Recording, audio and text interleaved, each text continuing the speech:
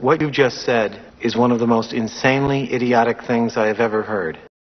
Florida man who was strip searched in prison and had 3 syringes shoved up his ass has denied all knowledge that they were there, let alone that they were his.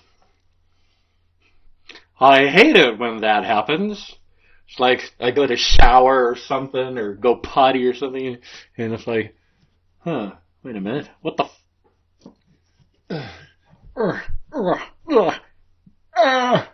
hold it. Give me another minute or so.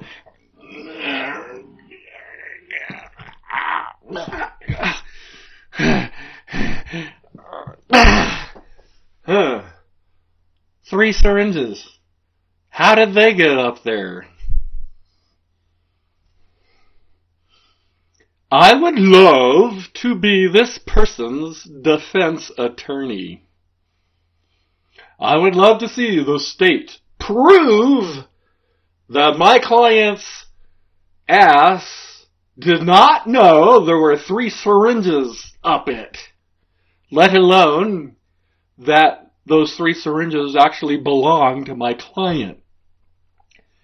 Where's the proof? Where's the evidence that my client knew the syringes were up his ass, let alone that the syringes belonged to him?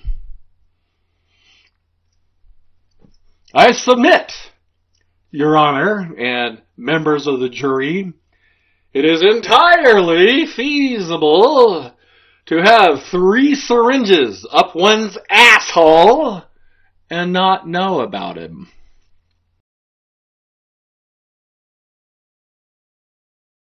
Everyone in this room is now dumber for having listened to it.